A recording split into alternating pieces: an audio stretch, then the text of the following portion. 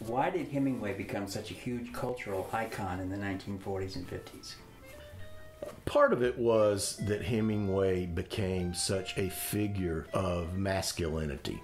And he came along at a time in the early part of the 20th century when the American hero, the masculine hero, was very prevalent in our culture at large, perhaps because of World War I and World War II.